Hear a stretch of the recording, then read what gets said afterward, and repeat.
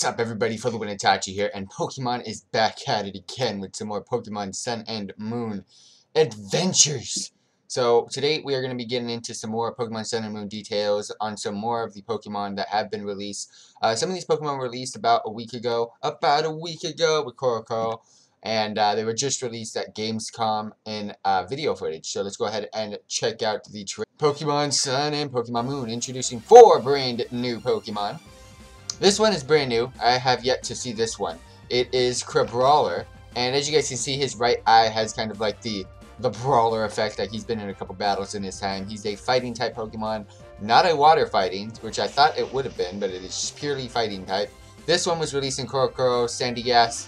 Basically, it's a ghost and ground type. It's got the water compaction ability, and its evolved form is going to be Palossand. I don't know how these Pokemon are going to work in the anime. I can see why they have the ghost type Pokemon, because there's got to be something controlling the sand. But it's water compaction. If it's hit with a water type move, it basically raises its defense power. Because if you put water on sand, it hardens up. So it's kind of like a hardened form for these two guys. And of course, they've got that ghost ability, so they're very, very powerful. Now, Beware has a devolved form called Stuffle. It is a stuffed bear, just exactly where it gets the name from. It's a normal fighting type with the Fluffy and Klutz abilities. As you guys can see, it's got that tag underneath its tail, and it is on all fours instead of Beware, who is bipedal.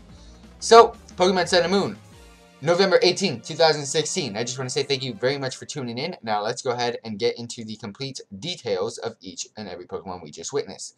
Crabrawler. It's a boxing Pokemon. It's got the type of fighting, height of 2, weight of 15.4, and the abilities of Hyper Cutter and Iron Fist.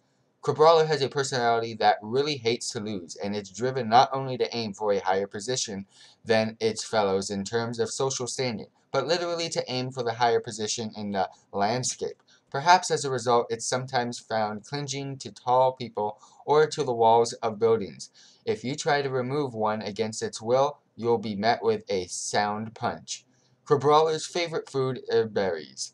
It punches the trunks of trees to give the branches a good shake and knock the ripe berries to the ground so it can feast. Mini Crabrawler may gather around a tree, but only the one that emerges victorious in battle against all the others receives the privilege of eating the ripe berries. Crabrawler uses its claws to protect its face and belly while getting into close combat to its opponent to throw punches. Its punches are powerful enough to split tree trunks. Crabrawler's pincers are sometimes torn off during its bouts, and they are said to sometimes be delicious. That is very interesting. Alright, Sandygast. Sand Heat Pokemon. Ghost and Ground with a height of 1, weight of 154 pounds. Wow, that makes no sense to me. And the ability of Water Compaction. A Sandygast emerges when the grudges of Pokemon and other creatures soak into the sand after they fall in battle. In essence, it's possessed lump of sand. If you heedlessly grab a Sandygast's shovel, you'll fall under the Pokemon's control. A Sandygast uses its power to manipulate children into gathering sand to increase the size of its body. If a Sandygast loses its shovel, it may put up a tree branch, a flag, or other item in its place. These Sandygasts are wanderers in search of their own shovels. This tunnel, the mouth of the Sandygast, can suck the vitality of people and Pokemon. Apparently, it's a test of courage in the Alola region to put your hand in a Sandygast's mouth. Sandygast has a new water compaction ability, an ability that no previous Pokemon has had.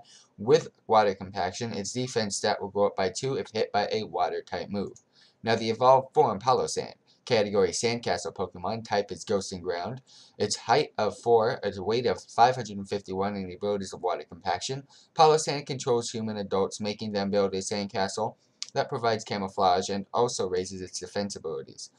Unlike Sandygast, if Palossand loses some of its sand from its body, it can restore itself on its own. When moving about in search of prey, the shovel on top of Palossand's head revolves. It's said that the shovel could be serving as some kind of radar. What I don't get is, yes, in the game these are 2 normal Pokemon, but in the anime I'd like to see how the animation works with these 2, because it is a ghost type, yes, so it is controlling the sand, but how is the sand going to move around? That's what I want to see. And Stuffle, the de-evolved form of Beware. Category, Flailing Pokemon. Type, Normal and Fighting, height of 1, weight of 15, and the abilities of Fluffy and Klutz. Stuffle's cute appearance and movements, plus the fluffy feel of its fur, all combined to make it super popular. It's not popular in my books, but okay. The main reason is because it's pink. This Pokemon may have a small body, but its strength is extraordinary. Receiving one of its powerful hits without being prepared for it can bring down even a well-trained Pokemon. So I just want to say, what was your favorite of these 4 brand new Pokemon? Palossand as well as Sandygast are very interesting and cool, unique Pokemon. So I cannot wait to see them in the game and the anime as well. Thank you very much for tuning in. Don't forget to check out the description box for the one Itachi is out.